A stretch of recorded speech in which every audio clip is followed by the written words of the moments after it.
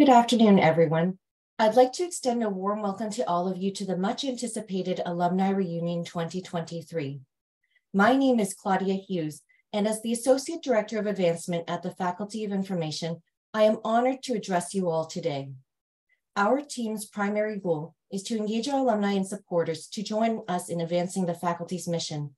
And so it fills me with immense pride to bring you today's webinar and showcase some of the exciting and impactful scholarship coming out of our faculty.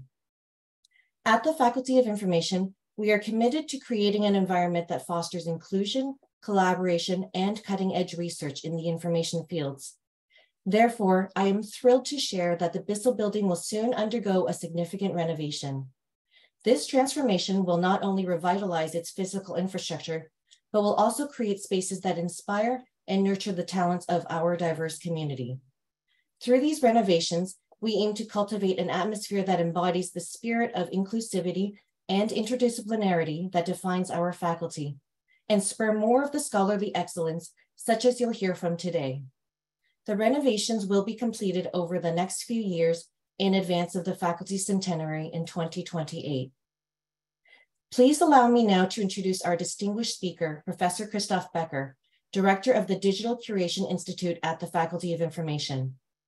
Professor Becker's research focuses on the intersection of information and computer science, and today he will be sharing his expertise in a talk titled, How to Reorient Computing for Just Sustainability, which is based on themes from his upcoming book, Insolvent, to be released on June 6th. Moderating this discussion is Professor Matt Ratto, Associate Dean Research and Acting Dean at the Faculty of Information. Professor Ratto's research focuses on how theories and perspectives from technoscience research can usefully extend and contextualize design and engineering practice, particularly related to emerging digital health technologies. I now invite Professor Ratto to deliver the land acknowledgement and more formally introduce Professor Becker. I hope that you all enjoy this lecture. Thank you, Claudia, for your kind introduction, and a very pleasant afternoon to all of us who are joining this lecture.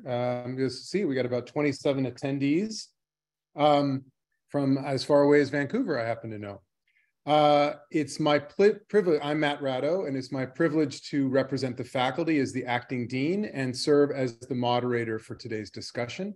I'll begin by acknowledging the traditional land where we are gathering today. I wish to acknowledge this land on which the University of Toronto operates. For thousands of years, it has been the traditional land of the Huron-Wendat, the Seneca, and the Mississaugas of the Credit. Today, this meeting place is still the home to many Indigenous people from across Turtle Island, and we're grateful to have the opportunity to work on this land. Acknowledging the land is an Indigenous protocol used to express gratitude to those who reside here and to honor the Indigenous people who have lived and worked on this land historically and presently. It allows us the opportunity to appreciate the unique role and relationship that each of us has with the land and provides a gentle reminder of the broader perspectives that expand our understanding to encompass the long-standing rich history of the land and our privileged role in residing here. It is important for each of us to understand the long-standing history that has brought us to reside on this land and to seek to understand our place within that history. Colonialism is an ongoing, current process, and we need to build our mindfulness of our present participation. It's also worth noting that acknowledging the land is an Indigenous protocol. Before I introduce today's speaker, I want to mention a few technical details of the webinar. Specifically, I'd like to encourage attendees to take advantage of the Q&A feature located at the bottom of your screen. And I'd really like to encourage those of you who have questions to use this feature, the Q&A feature, rather than the chat feature. This Q&A interactive tool provides the perfect avenue for you to submit your questions, and we've allocated specific time at the end of the presentation to have a discussion and to address those questions. So now I'd like to introduce Professor Christoph Becker. My bio reads an associate professor, but he has actually been recently appointed to full professor at the University of Toronto as of July 1st. He is a full professor in the Faculty of Information and part also of the School of the Environment at the University of Toronto. He's the director of the Digital Curation Institute and has a background in computer science, informatics, and economics, and he's been here in the faculty since 2013. His research, which has received recognition and funding from various disciplines, spans the fields of computer science, engineering, information science, the social sciences, humanities, and health sciences. And currently, as you will hear directly from him, his research focuses on driving meaningful change in computing to address the pressing needs of sustainability and social justice. Collaborating with experts in human-computer interaction, software engineering, science and technology studies, and psychology, his work aims to examine the politics, values, and cognitive processes of design. Develop methods and tools for just sustainability design, and design projects that foster equitable and sustainable practices in urban contexts. I also want to note, and I'm sure he will do so as well, Christoph's recent book, Insolvent, How to Reorient Computing for Just Sustainability, will be launched by MIT Press on June 6th, and I happen to also know is available for pre-order on Amazon, but at an increased cost, it appears. And it's possible that Christoph might even give us a discount code if we ask really nicely. I want to actually read to you, and I know he will probably provide more of these, but I want to read to you one specific blurb, back cover blurb by the distinguished professor at the University of Washington, Amy J. Coe. And this is her comment on this book. And I think it's such a great sign of Christoph's work and I think of the great work more generally at the Faculty of Information. Amy writes, in a forceful and epically transdisciplinary critique, Becker deconstructs the rationalist, objectivist myths that undergird computing culture, demonstrating how they stand in the way of progress, sustainability, and justice. And on that note, I want to turn it over to Professor Christoph Becker to share his insights and his expertise with us. Take it away, Christoph. Thank you. Thank you for your kind introduction. And thank you to everyone who is joining us. I was very thrilled about that endorsement from Amy Coe. And yeah, it's been, I think, epically transdisciplinary was the compliment I didn't know I wanted to hear. That was quite wonderful. So, yeah, thank you, everyone. As mentioned now, this talk is about my book, Insolvent, which releases in 6 days. Of course, my cat immediately claimed ownership of the print copies when they arrived last week. And so I'm hoping I can hold on to my digital rights until he figures out my password. But some of you already have seen Knox, so figured I should say hi. So, but on a more serious note, as the subtitle suggests, Insolvent is about reorienting tech, which implies that it's not headed in the right direction. And so I want to be blunt and brief about where we stand. So some years ago, the earth sciences have established 9 clear boundaries that demarcate and establish a safe operating space for humanity. And every few months, some research comes out in various fields that revises our assessment of how our activities are standing with respect to these boundaries. And most of the time it's getting worse, although it doesn't have to get worse. And currently we breach at least 6 of these 9 boundaries, and climate change is one of them, as you can see on the upper left of this slide. The place that we currently call Canada, or many call Canada, is literally burning on both ends, as I'm sure many of you are aware. Millions of species on the planet are on a fast track to extinction. It is more likely than not that our planet will exceed the relatively safe threshold of 1.5 degrees warming, not in 40 years, but in 4, with a catastrophic 3 degrees to follow very soon. And the IPCC this year made it very clear that our window of opportunity for a livable future is closing rapidly. So what we do now, what we do in the next 7 years, will have impact for thousands. But that impact also begins immediately. And climate change is only one of the 6 planetary boundaries we're breaching. So because of that and related reasons, the UN Office for Disaster Risk already last year assessed that globally, the world is moving currently towards a scenario of global collapse because of the convergence of this ecological human caused destruction and societal disruption.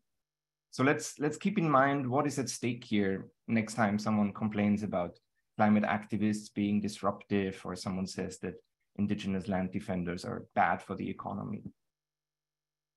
And tech workers know that. Actually, today, half an hour ago, a report was released that about the state of green software, and it showed that 92% of tech workers and software professionals are concerned about climate change. So we need to make changes. We have to change things. I believe many of you agree we have to change things. Maybe that's why you're here as well. And many of us work in and with information technology or with computing. So naturally, we want to see how tech can help with that. And as Matt mentioned, I did most of my degrees in computer science. And while I joke that I'm still recovering from that, I also still love technology and computing. But to understand how tech can help with sustainability, we can't start with tech. We need to start with understanding sustainability. And sustainability, the capacity to endure, most importantly, the capacity of our planet and its ecosystems to endure, is complicated. And we can say that it's complicated or complex in a few ways. First, the subject is complex because we have to consider environmental aspects such as the safe planetary boundaries, together with social factors, economic questions, technical decisions, and other aspects of technology design. Second, the social situation in which we do that is also complex because we're dealing with long-term global issues where collective action is needed and our individual influence is often fragmented, and where some of us have much more influence than others. And third, it's ethically complex for a few reasons, but especially two. One is that people with different perspectives may not only disagree about facts and about values, but about how they interpret the world to begin with, and what kind of facts and what kinds of values matter to the situation, and where to draw the boundary of discussions. And there's sometimes simply no common ground because they're between their positions, because these are incommensurable positions. And two, there is an asymmetry in how some people and other living beings are much more vulnerable than others. The past influences us and future generations, but we cannot influence the past. 385,000 babies are born today on the edge of an abyss, really, and they cannot hold us or our parents accountable for what we did yesterday to destroy their habitat. So the situation entails what is called asymmetric vulnerability. Those who live in a future of collapse can never reach back into the past to hold us responsible. So as a technology, IT has some unique and wonderful properties, and you know many of these. I just want to highlight and illustrate them a little bit. Maybe most centrally and evidently, its capacities to store, retrieve, and analyze information and to support visualization, modeling, simulation can help us to analyze very complex questions in ways we could never do before. And because of such features, IT can also support us in this challenging leap from human and small group scales to environmental scales of thinking and action, both spatially and temporally and socially. So just one simple example that is as a homebrewing example is that platforms to collect, organize, and visualize or curate information like this one, which my team is building together with the urban governance group in Montreal, can help us explore relationships between things like average income and climate risk, or between housing prices and bike lanes, or pollution and health, or like you see here, between the relation between housing prices and the density of tree coverage. There's a myriad of other exciting tools, of course, from monitoring illegal fishing or logging via satellite imagery to international coordination or platform cooperatives. This and many other tools have almost endless possibilities to help us learn about our surroundings and how they're changing, to inform policymaking, to coordinate with each other, and to design and implement interventions for change. One of IT's very popular roles, very central roles, is in improving efficiency. And in many sectors, IT can help us to decouple some economic activities from the environmental impact. And sometimes it can simultaneously increase equity. For example, a study showed that conducting global conferences online reduces the environmental impact by 99%, but it also enables all sorts of people to participate. In-person conferences exclude many, after all, whether it's for financial reasons or because their country of origin means that their visas get denied, or they have care duties at home, or they'd rather not participate in yet another super spreader event. Online conferencing enables more diverse and inclusive participation, including for people with disabilities like myself. And so this decoupling of material impact from social and economic activity, especially through efficiency gains, has been a really central focus area of a lot of work in IT that calls itself green IT. And that's often good, but we have to recognize that this decoupling is ultimately very limited, and that many of these efficiency gains are often offset by a phenomenon called rebound effects. Basically, when we increase efficiency, the result very often is not reduced consumption, but increased productivity. A classic example is electric lighting. Light bulbs have become over 1,000 times more efficient in the past century, but our use of them has increased over 1,000-fold. We now use just as much energy for lighting per person than we used when our light bulbs needed 1,000 times more energy than they do now. We don't do the same with less. We do more with the same. Our consumption rebounds. And so for this and other reasons, this idea that we can keep expanding our economic activity and simply magically solve the problem of decoupling with technology is an absolute myth. There's no evidence that it will ever work. And of course, at the same time, tech itself is very much material and massively material. It's just one very, very contemporary receipt to remind us of how material. The company that currently might gain most from so-called AI is the chip manufacturer NVIDIA, whose products power the large language models that so many people are now hyping. Yesterday, it became the first chip maker to reach a market cap of $1 trillion because everyone is buying those chips. And so who bears the material impact of excessive chip production? Just as with other impacts of climate change, it's disproportionately the world's poorest who bear the impact. For example, and focusing really just on that material aspect here, those who have the least access to these technologies are also the ones who carry most of the burden of electronic waste. They're the ones recycling the hazardous waste, and they're the ones who work in lithium mines, gold mines, and in the picture on the right, in the Indonesian tin mines shown. Just think about it for a moment. Everyone on this webinar right now, with a Western education, comparably wealthy, high-tech supported, we're much more likely than the rest of the world to own Bitcoin or use ChatGPT. And simultaneously, we're much less likely to be affected by it than the majority of the planet. There's a huge imbalance here. Similarly, affluent business travelers who use downtown Airbnbs on short city trips are not typically the ones who are displaced by rising housing costs because they can afford it. And billionaires don't become homeless when forest fires destroy houses. So this is one reason, or one way to look at it, why environmental sustainability is never just about the environment or about efficiency. It is always a question of equity and justice too. As Julian Agiman and others who coined the term just sustainability put it, a poor environment is not only a symptom of existing injustice, but rather a functioning environment provides us with the necessary conditions to achieve social justice. So the framing of just sustainabilities serves as a reminder for us that the two are always entangled. So environmental sustainability cannot be treated as detached from social justice. And in the term just sustainabilities, the two meet. Or in the words of Jason Hickley, justice is a key to solving the climate crisis. And IT has a conflicted relationship to sustainability and justice. Now, many of us hold high hopes for a technology-supported transition to more sustainable and just societies. And in principle, computing can be a key to just sustainability. It can enable open information access. It can support webinars like this. It can enable sustainable lifestyles. And to some degree, it can support the partial decoupling of value creation through economic activity from material resource consumption.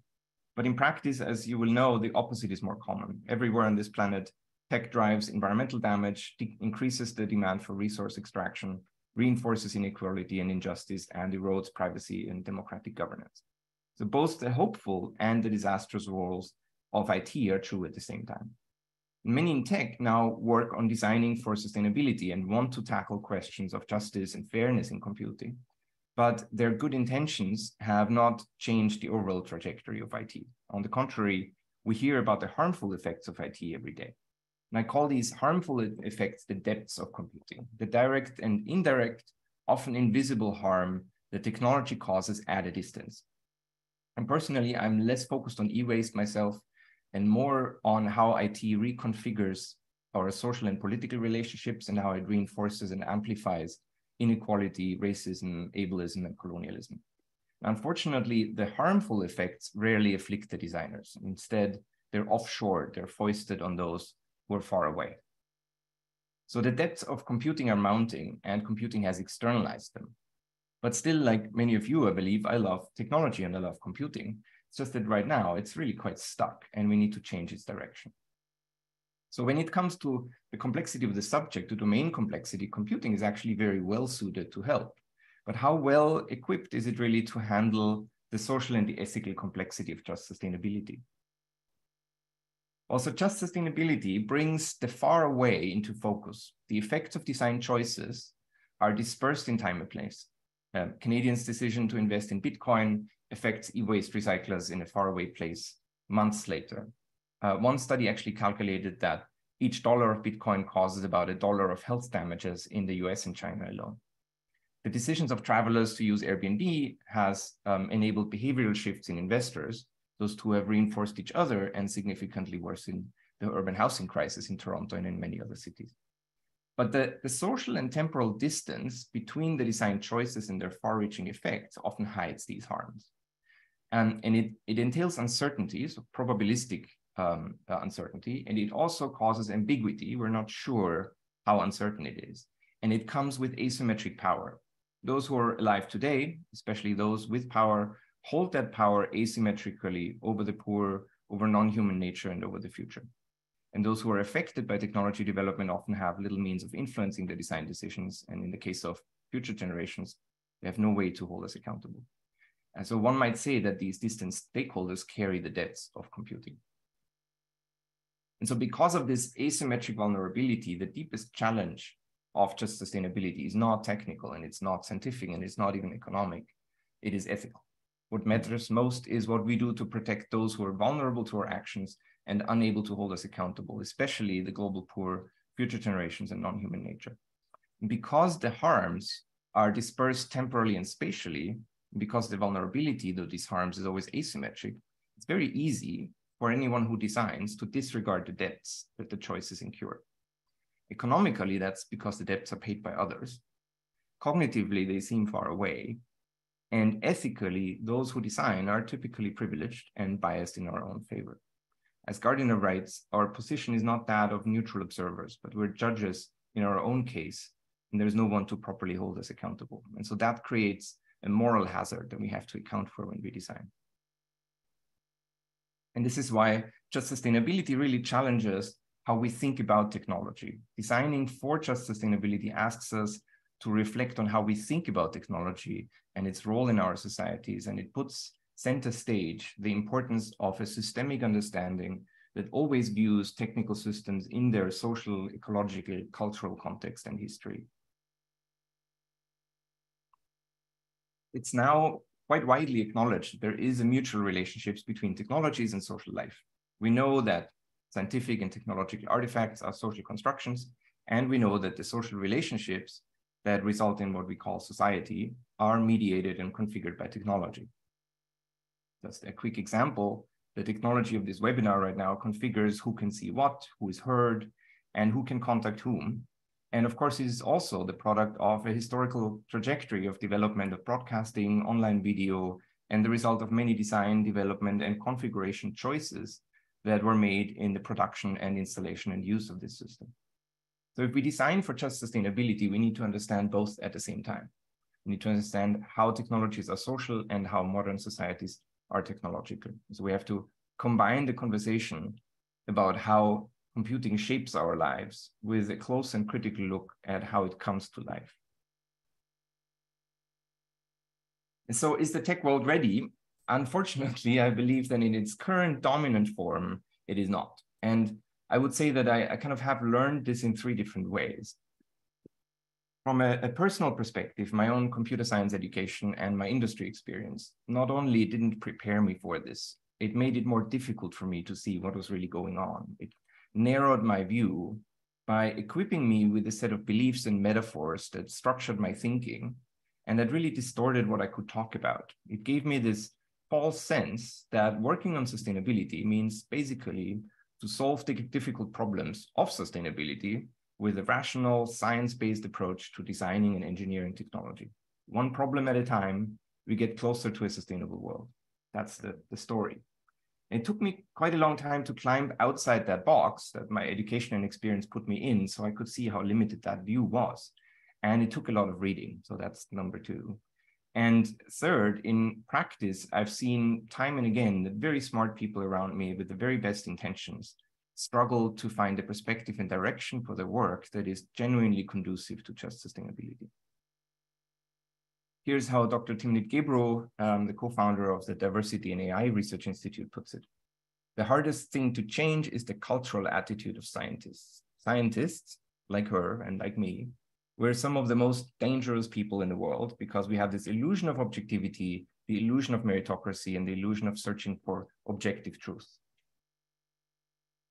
I think that's very well put. And so after a few years reading deeply into areas like sustainability sciences, critical social theory, history and philosophy of technology, systems thinking, and psychology, I think I began to understand why computing is so stuck. And I'm focused here on the way of thinking, not the structural conditions of capitalism, to put it like that. And when we focus on our way of thinking, then put very simply, computing is stuck in ill-conceived assumptions about the nature of problems, the workings of the human mind, the history and politics of technology, and what it really means to design. And to be clear, this is of course true for other tech spaces too. And at the same time, it's not equally true for everyone in every field in computing or in tech. There's a huge amount of variety. It is, however, largely true for what we might call the mainstream, the dominant orthodox view of technology. And so in Insolvent, I spent quite a bit of space introducing these myths of computing. Basically, one way to see it is that myths are widespread but flawed beliefs, but they're also important foundational stories that give cultural meaning to our world, and they shape how we talk about it. And in tech, we talk about the world largely based on a mythology or ideology that evacuates history and politics from design and creates this illusion of a neutral, scientific, technical rationality, kind of a calm cockpit from which technology is steered to a better future, one solved problem at a time. And as coherent and natural as it appears, it is an illusion. And that illusion hides the collateral damage and suffering that it produces. So let's just briefly look into the simplest of these myths, the idea that technology is value neutral. So the story says that because facts are distinct from values, science and technology are really only about facts. And when we produce facts and artifacts, we should not put our values into them. In fact, we can't actually do that because technology doesn't really have values. There's no place for it. It's a very common story, maybe less common for many of you because we teach quite a few courses showing that this is a false story. But here's just one simple illustration of just how false. Software systems and algorithms are never truly neutral. On the contrary, designers and organizations have values and embody values, and their design choices enable and embed specific values in the systems through the features and the qualities they construct. And algorithms and software systems in turn express and enact these values through the behaviors and affordances. Grady Booch put it very nicely that every line of code represents a moral decision. Every bit of data collected, analyzed, and visualized has moral implications. And only some of these implications are immediately obvious. So, for example, here, selecting a Boolean as the type for the gender variable is a choice, and is not a neutral choice. It embeds the conservative value of binary gender stereotypes into the material artifact of code, and it will inevitably lead to situations in which a person who does not conform to the stereotype will experience its torque. Airport body scanners, for example, tend to flag trans peoples as suspicious, as Constanze Chock explains so well in Design Justice. But the opposite, to choose not a Boolean, but a more appropriate type for the variable, or to refrain from collecting data about gender, which we could do, that's not a neutral choice either, because that explicitly considers the value of gender-sensitive technology design, and it enacts it in code. There is no neutral ground here. Every choice we make turns values into facts. But the myth of value-neutral technology hides that by diminishing the role that values play in determining the shape of technological artifacts. As Feinberg put it, values are not the opposite of facts. Values are the facts of the future. And so technology shapes social reality through its functions and affordances and effects, so its values have significant reach. And because they're expressed in technological artifacts that result from designers' choices, technology designers and developers and owners cannot evade moral responsibility. So there are many layers to this argument, and we need to look closely at how values become facts. And beyond that, we need to figure out how we can bypass the gravity wells, so to say, of the other myths too. And so put very briefly, these other myths tell us that the human mind is basically a flawed computer. It doesn't work very well, but we should think of it as a computer that is a little broken. They tell us that problems are real things that exist and that we can discover them using scientific methods. And they tell us that design is basically problem solving. And those act like currents or undercurrents that create an undertow that prevents us from reaching just sustainability. And it's these myths taken together that cause computing to be insolvent, to be unable to pay back the debts it owes to the planet. Now, the consequences of these myths are very subtle, but the ultimate consequences are far-reaching and quite devastating.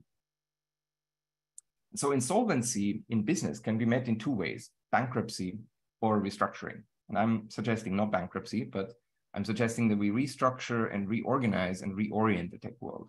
And to do that, we need to deconstruct these myths and replace them with more nuanced stories.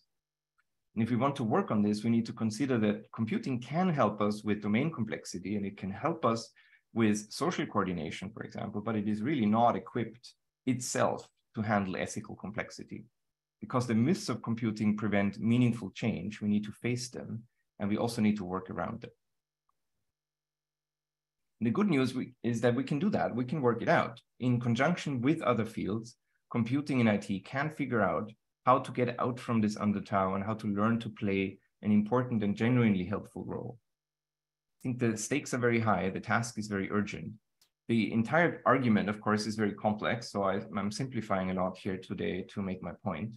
But I should also note that IT and computing already contain many pockets of critical and divergent perspectives that are hard at work at overcoming this impasse. It's just that the computing mainstream, to put it like that, is not there yet. But more and more people in the tech world are waking up and realize this is not good enough. Now, those who can help best often come from critical and feminist perspectives in fields like sociology, the humanities, philosophy, and other fields. And I like to call these researchers and fields the critical friends of computing. But basically, a critical friend brings us support and respect to the table, but enough distance to challenge us. You could say that critical friends are the friends who tell us what no one else dares to tell us. They critique because they care. And so do I, really. Critique can make us uncomfortable. And that really is the starting point for learning to change. But it takes two to form a critical friendship. We have to listen to our critical friends. Now, some communities in tech and in computing have long cultivated very constructive relationships with the critical friends. So, for example, much of the work on critical design methods draws from intersectional feminist theory and from science and technology studies. So we don't have the time here to talk through this deep history and details of each of the critical friends, but I want to highlight the importance of taking a critical approach. Essentially, critical theory helps us demonstrate how existing arrangements can look more inevitable than they are, and that opens up a path for change. And the point is not to give up on technical approaches and to criticize them into the ground, but to place technical approaches within a critically aware social framework so they can be ethical and useful at the same time. So I was fortunate enough to develop some of these critical friendships with a few fields, and each of them has insights to offer that help us overcome some of these myths. For example, critical systems thinking helps us reflect on the assumptions and the boundaries of technical approaches so we can embed them within an appropriate ethical frame. Or feminist science and technology studies has helped the community I'm a part of to perform a deconstructive exercise that allowed us or helped us to recognize hidden values and assumptions of our field and of our community and analyze our own political circumstances as members of that community. And it has a lot more to offer. And maybe finally here, judgment and decision-making, especially in this naturalistic tradition, helped me recognize some profound misunderstandings in how we humans really make choices, including in technology design, and to correct some misinterpretations of behavioral decision-making research, especially on intertemporal choices in systems design, which are fundamental to sustainability. Yes, there's various cultural references in there. And so building these critical friendships, I've sometimes felt a bit like that turtle. The task seems enormous, but it's also really delicious. So sometimes you have to get through the bitter end first. And this kind of work is already happening, and it is really transforming computing and technology from the inside as well, opening new horizons. And I think that kind of work is a very promising path for genuine change. It's difficult, but really worthwhile. And I believe the transformative change that we need cannot really happen without these difficult renewals and that grappling. So we already have many of the correctives to the current misery. We know that sustainability and justice are always political and technical. They're social and ecological at the same time. And the solutionism that now dominates the tech world really reinforces the inequitable status quo, but misperceives and misrepresents itself as a force of sustainable progress. The path to just sustainability begins with setting this paradigm aside and looking for other angles. And these angles begin with critique, with reflection, and especially for me, with systemic thought. And doing that shows us that technology is never neutral. So we need to consider how values shape it and whose values get expressed in it. It shows us that the human mind is actually capable of amazing things. It's capable of reflection, of judgment, of empathy, of foresight, and much more. So we need to consider how to amplify our abilities to think long-term and collectively. It also shows us that problems don't actually exist. Problems are socially constructed frames that we use to make sense of difficult situations so we can figure out what to do. So we need to pay close attention to what happens there, to the politics and the ethics and the social process of defining problems. And it reminds us that design can be much more than problem solving. The problem framing is more foundational maybe. And so we need to incorporate that in our work. So let me begin to wrap up here. Is computing ready for just sustainability? I don't think so, but it can get ready.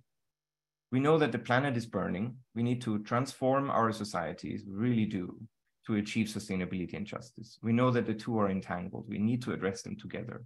And in technology and design and computing, we also can only address them together.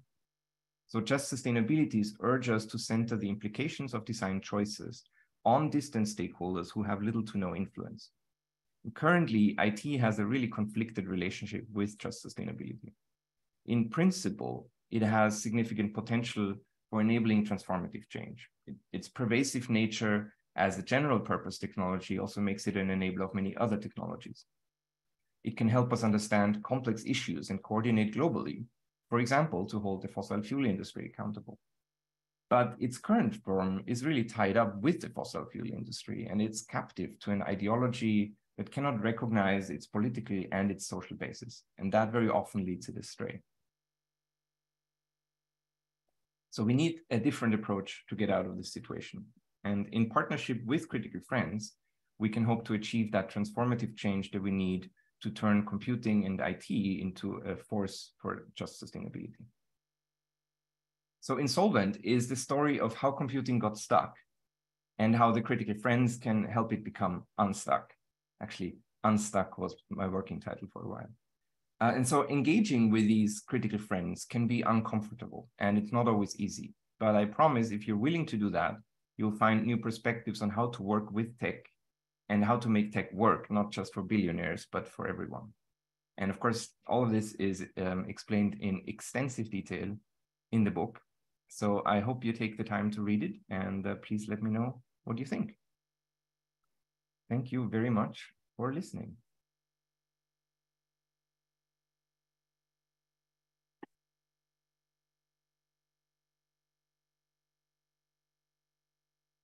Terrific. That was an amazing talk, Christoph. I have to say, you should see my desk here. I didn't have sufficient. Oh, I can't. It's blurred out. I didn't have sufficient paper, so I was scrolling little notes all over various pieces of paper about the wonderful things we were speaking about. I see that we've already received a question from the chat, and I think you're going to like. I think you'll find this an interesting question. It's from Gerald, and so we're going to jump right into some questions. The first question is from Gerald, and he asks, this is what he says. He says, I just asked ChatGPT how to create just sustainable computing, and it responded with 10 steps, one of which is circular economy. Do you have any thoughts on that?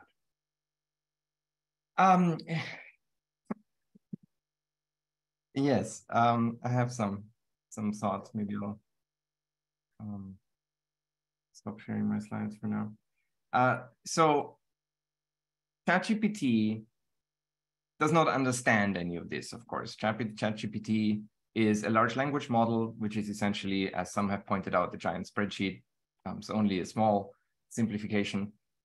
It generates whatever words are most likely to follow the words that you put in last.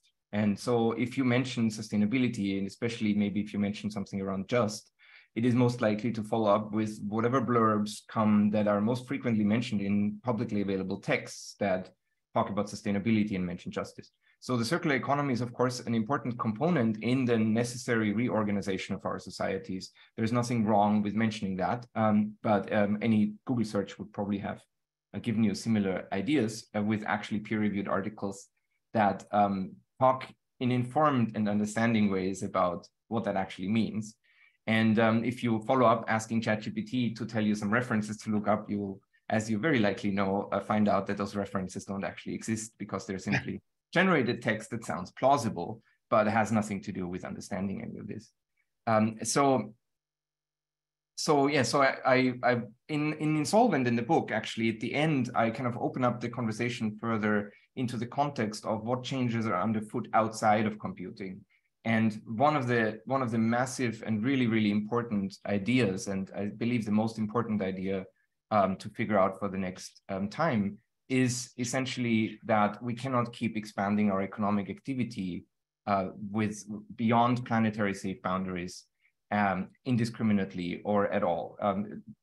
Endless accumulative compound economic growth is fundamentally incompatible with the fact that we live on a finite planet. And so the idea of economic growth itself is ultimately at the bottom of a lot of our challenges and reorganizations. And circular economy is one of the approaches that shifts the idea and that shifts that. But I would suggest I can happily suggest some of the references in Insolvent at the end for some excellent reading on ideas on how to make that happen.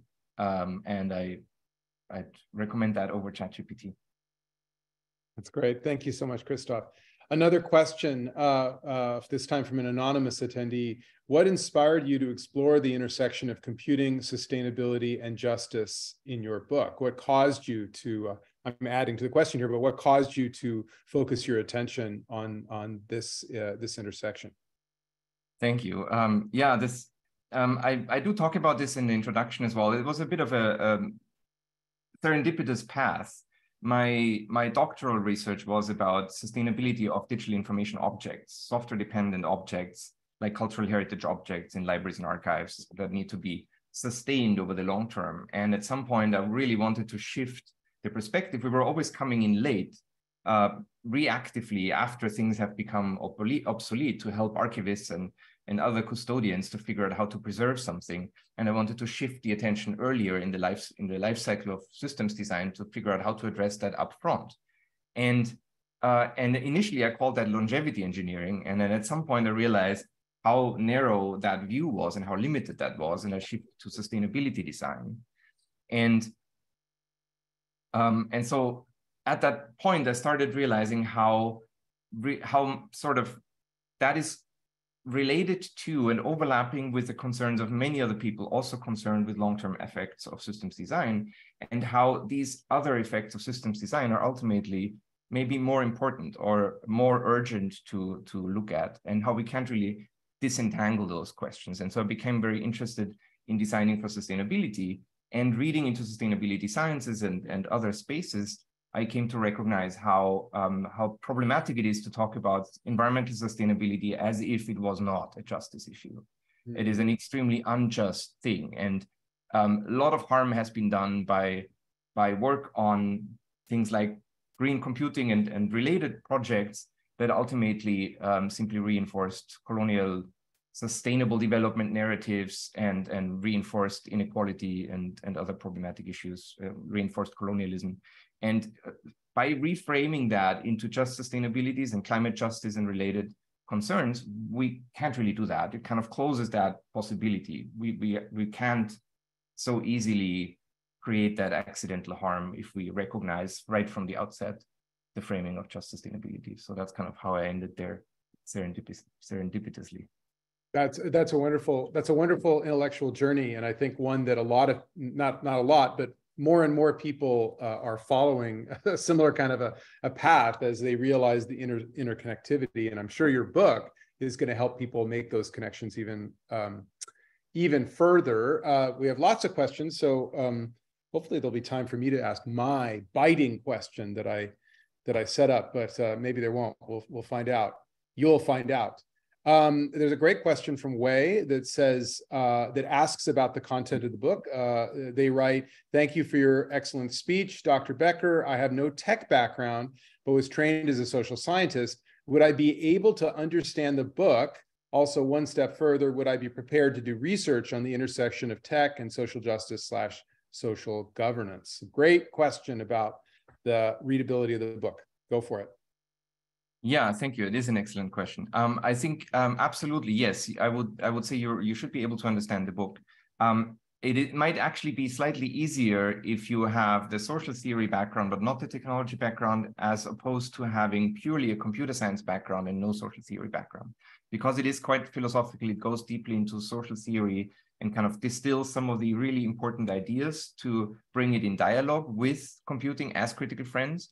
And so you'll be more familiar with terms like de-reification or others. And so I think it should definitely be helpful. And now the question disappeared, but there was a second part that I wanted to. They were asking about. Yeah. So I think there are many paths to do research on the intersection of tech and social justice, social governance. And I would definitely encourage you to find a meaningful role there, and there are many meaningful roles. It is useful. There's always this spectrum, and I find it useful for me often to have some computing background, some technological understanding of algorithms, for example, if only sometimes to kind of know the areas, kind of to kind of articulate the relationship between the technical aspects and the social aspects, so I can then figure out how the social aspects work. But there's always this spectrum of combined expertise, and there are many ways to combine expertise and to develop enough expertise on kind of the other space, the other side of that spectrum, to put it like that. And so I would look forward to your research on that intersection. I'm also really happy to talk to anyone who wants to have a chat about these intersections. I think they're extremely important. And if I can be of any help, I would be very delighted to be of help. Make myself. That's a great answer. And maybe just to add very quickly, essentially it's for two audiences. It's for those in computing who are concerned about sustainability and or justice and who want to figure out what they can do. And it's for those outside of the technical fields, such as information people, information professionals, STS scholars, who want to find meaningful ways to collaborate with the more technical spaces. So it's very much written for those two audiences. Yeah, that's and such a needed, such a necessary aspect of that. So maybe I'll take this opportunity to ask my hard-biting question, which really speaks to that intersection. And it's and you know this, but it speaks to the. I'd like to hear you think about the fact that there have been people doing work on the sort of imaginary objectivity of science and technology for hundreds of years, from fields like philosophy and history and anthropology and sociology. And for the last 50 years, specifically focusing on the very similar problematic aspects that you note around the technological and around computing, the value neutrality, the instrumentality, those aspects. But that work seems to have not had a dramatic impact on the sort of operations of computing. And I'm thinking here also of the work of people that like Andrew Feenberg, who's been publishing work on this topic since the 1970s. So, what does your work do differently? What do you bring to the table that has the possibility to have a larger impact on specifically the computing mainstream? than some of the scholars that you probably cite in your book? That is a very good question, a very hard question as well. So yes, of course, I cite Andrew Finberg very much in the book. And so there are multiple rabbit holes here, and I'll try not to go into more than one. But there have been the discussion of value neutrality has been happening in multiple parallel fields that, for some strange reasons that I still don't fully understand, have never talked to each other. And so, for example, feminist and science and technology studies talked about it for decades. And at the same time, in a field called critical systems thinking, that very similar conversation was also happening with a completely different vocabulary, although there were a couple of joint references, including the critical theory of the Frankfurt School, and Foucault and Haraway was also cited by the critical systems thinkers. But there was not a lot of working together of that, or almost none. And so both of these have found different ways to talk about this. And I would say that to put it in a simplified manner, some parts reacted more strongly as, this is all terrible, we need to start from a completely new ground. And the critical systems thinkers more directly grappled with this confrontation and tried to be critical friends of the more science-oriented mainstream, let's put it like that. And they developed some amazing ways to work with that, and they stayed closer to the way of talking that was more common. And I would say there's a complex and nuanced history of how much they have achieved, but they were able to develop more specific concrete practices that were simultaneously technical and critical in the way that Agre was also looking for in the 90s in the AI field. And so I think that is one, I'm building very much on this angle, and I do believe that this has a lot to teach us, because they very directly confronted these very foundational tensions. For example, we want to be holistic. We want to make sure we understand the full impact. So we need global climate models, for example. But at the same time, we can never be completely comprehensive. We can never include everything. So the real question is, where do we draw the boundary? How do we draw the boundary? And I believe in some fields that question was kind of shied away from. And in critical systems thinking, that is the foundational question. How do we justify drawing any boundary? On what assumptions do we draw these boundaries? And how do we reflect on these assumptions? And it has developed some very concrete heuristics and questions and ways to talk about this that and allow us to embed technical work in a socially critically appreciative frame. Some of that is a bit complex, which is one reason why the book is a little long. But I hope that I've been able to translate some of that and reinterpret some of that for today's audience. That's great. This is not an either or, but really doing everything at the same time. There's a lot of amazing work in value-sensitive design that is all represented in the book as well.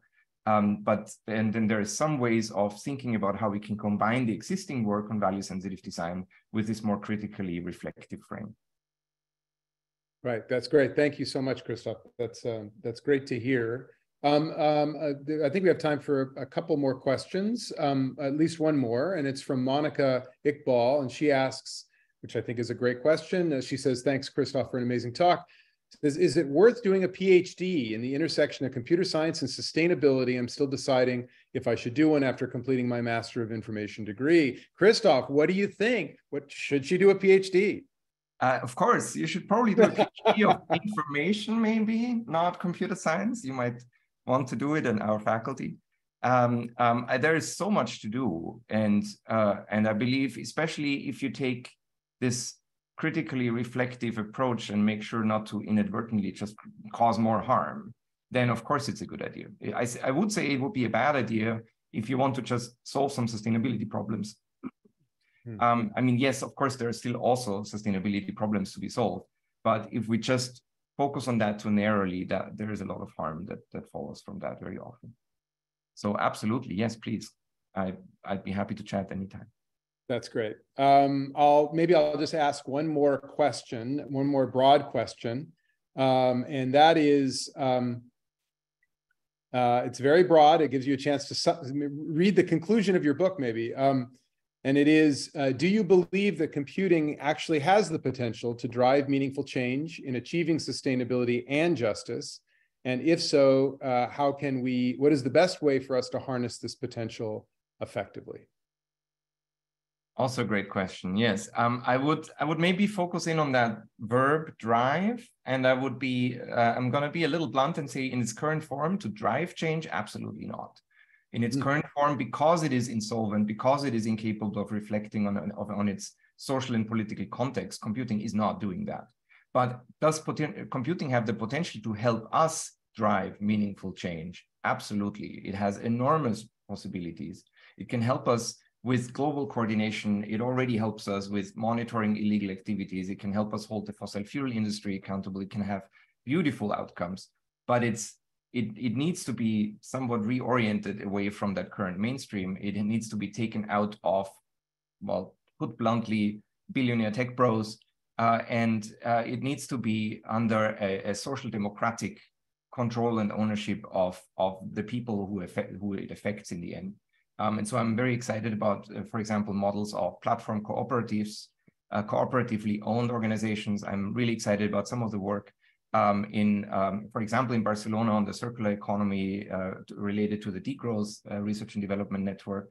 There is some really exciting work. There's also a workshop in 2 weeks from now called Computing Within Limits that I have the pleasure of being a little bit involved in organizing, that has been providing a platform for some of these more critical, progressive, and very, very sensitive and informed conversations about where to go and how to develop a computing that helps us live within safe planetary boundaries and thrive as human societies. And that is also free and online, and you're very welcome to join and see some of the conversations that are happening. And a lot of this is happening, a lot of that reorientation. It's not that I proposed in a book that we need all these new things. I'm also very much, it's about things that have already been begun by many others. So fortunately, there is a big momentum for that, I believe. That's a great way to end on a hopeful note.